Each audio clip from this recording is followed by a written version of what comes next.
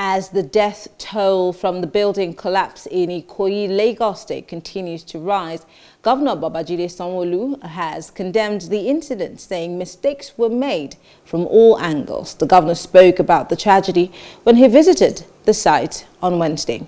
Well, joining us to discuss this is an architect, Ebiwene Bozimo.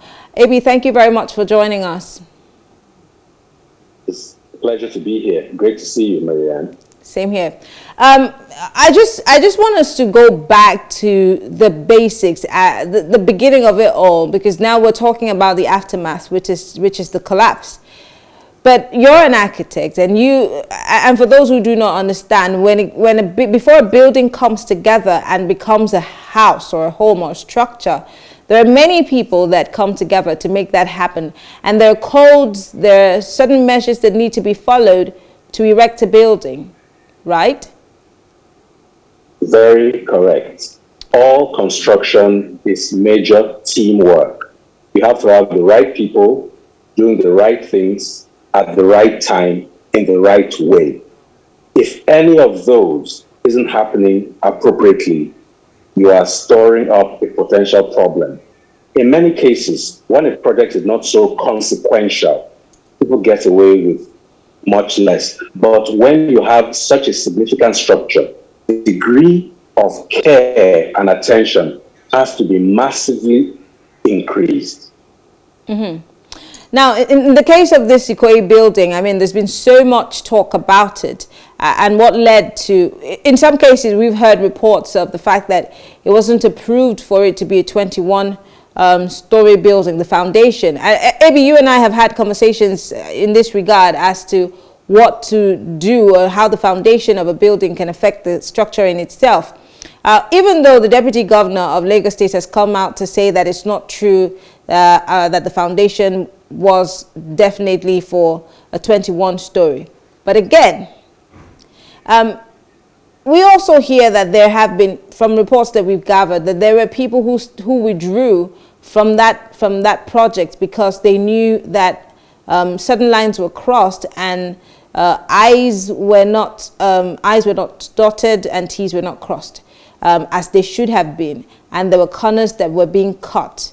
As we have seen the aftermath now, could those things have not been avoided? Now we know that there are people who approve, who look through all of these buildings, give approvals before they even are erected. While they're still being built, there are people who continue to look at these things. At what point do you think that they lost it for this to happen? Okay, the thing about, let's start from this. Right now, in the immediate aftermath, all the investigations are going to until a proper, if you will call it, forensic investigation is done. We can't have concrete answers. But in terms of process and procedure, just like you say, the design has to be founded on something. Before a structure even starts, there is a geotechnical test where they inspect the soil and the structures below to determine what kind of foundation it should be. It is based on that the structural engineer now comes up with the structural support system for the entire building. And even in that system, there are certain things that have to be done and quality control processes that must be done at each stage. Mm-hmm. We saw that letter where the structural engineer withdrew their structural consultancy. That was a red flag. Mm-hmm. Another red flag is the fact that such a prominent building with the pride of anyone and all of the consultants on the project. Ironically, the project signboard had nobody's name, only a few numbers. That was another red flag. So you have to ask, to say, where did it go wrong? Many little steps appeared to have gone wrong, and together they culminated in this unfortunate collapse. Ebi, we've seen these things happen over and over again in Nigeria. This said person who owns these buildings has, according to what we've heard, has had buildings in other parts of the world. And I'm guessing, I want to believe that if you were to erect a building similar to this in, let's say, South Africa, or in the UK, or in the US, you have to follow the building codes to the latter, or else that project will be shut down.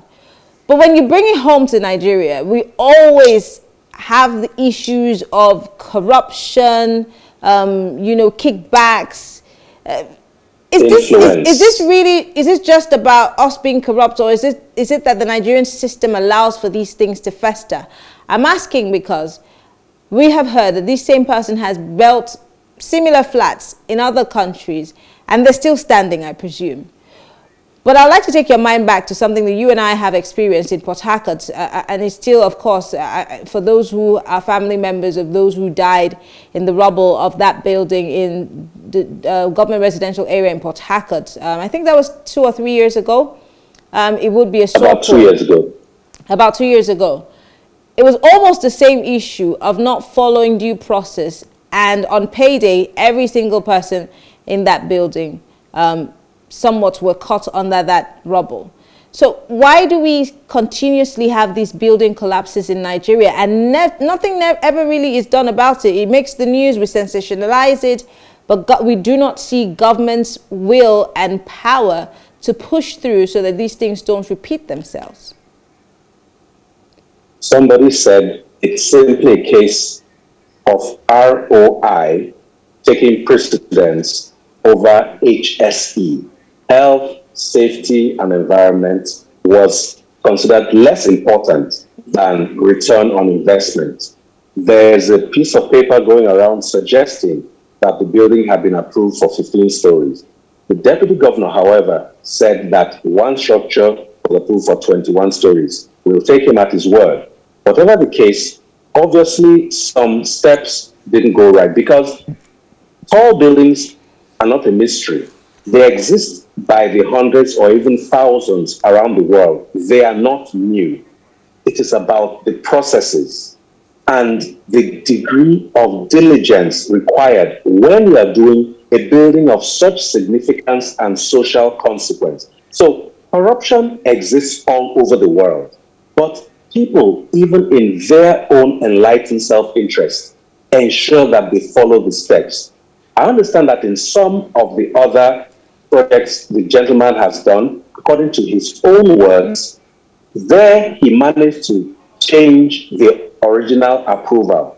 Maybe in those cases, the consequences weren't that much. You see, by the time you're going that high, any little mistake is magnified very, very quickly for rebuilding. It may not be as bad, but if you're adding 2-3 floors to a 15-story building, the impact is massive.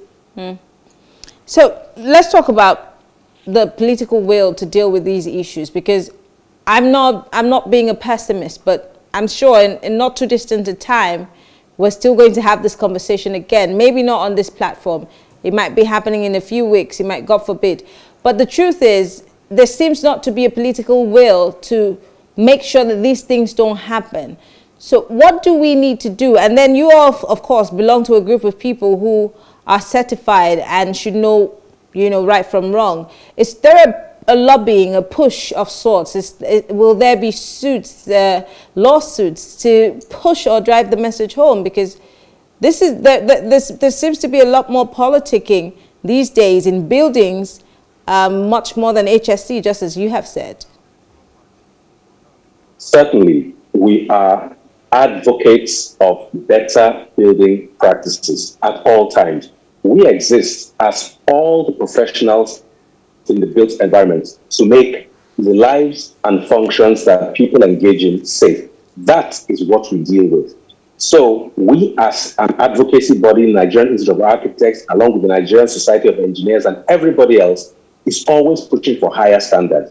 There is a building code that needs to be passed into law and then domesticated at the various levels in the states, so that that becomes the guiding minimum expected standard in terms not just of materials, but of personnel. By the time you're doing a building of that sort, the kind of personnel you're supposed to have must be above a certain level. You can't just get somebody who just has a degree and say they are in charge. There are many other aspects, but politically, we have to stop letting influence be a determinant of the projects we are doing. In all parts of the world, influence plays a role, but it mustn't have the outsized influence it has in our context. I'm not in any way trying to sensationalize the issue, but unfortunately, there are lots of heightened emotions right now. You can see from the videos, family members wailing. Some are very angry at, you know, the speed at which, you know, the rubble is being dug through. What do we tell members of the families or those who have been left behind by those who have died under these buildings? And I'm not talking about just this one that's happened in Ikoyi. I mean, they continue to live within this environment, and really, how do they get justice? Don't forget, I hear that this building, monies have been paid. Many people have already paid, hoping to get a home. And then, of course, I'm wondering what would happen. But how do people who their family members were caught in this rubble get justice? Okay, the first thing people have to understand is that the process of rescue has to be done extremely carefully. Otherwise, you run the risk of further hurting some potential survivors. So patience is required. When it comes to getting justice, definitely I suspect there will be some class action type lawsuits that may be done against the authorities and the government and the proprietors and so on. Oh, I think that we've lost him. Well, Ebiwene. Okay, Ebi, can you hear me? Yes, Quickly, yes, we lost you for a few minutes. I'm right here. Yes, I'm here. All right, in closing. Forgive me. So, in the area of legalism, they'll deal with that. But in the area of construction, processes exist. This is not rocket science. Building a building is ordinary in today's world. It's just doing the right thing at the right time with the right people and in the right way. Many buildings have collapsed before. It was not that the materials were bad, they were used wrongly. For those who need justice, they should get justice. But nobody wants really to be pursuing justice. We would rather have our loved ones coming home safely.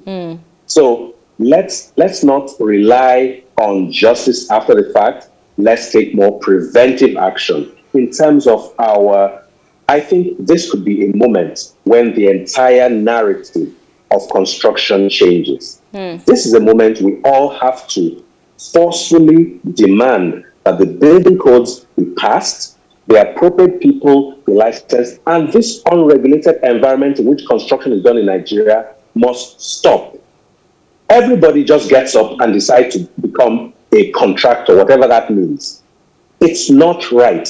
There are specialists in this. There are specialist builders. And even builders have different levels of authority and responsibility. Not everybody can build a 21-story building. So we have to have the proper checks before the fact, and then you minimize those interlopers who now get into construction where they are not actually qualified. This should be a watershed moment in Nigerian construction industry. We never want to have this conversation ever again. I hope we don't. Well, Ebiwene Bozimo is an architect. Thank you very much. He was joining us live from Port Harcourt, River State. It's always a pleasure and a privilege, Marianne. So wonderful to see you. All right. Well, thank you for staying with us. It's been Plus Politics on Plus TV Africa, and I'm thanking you for watching. I'm Mary Anna Kondu. Have a great evening.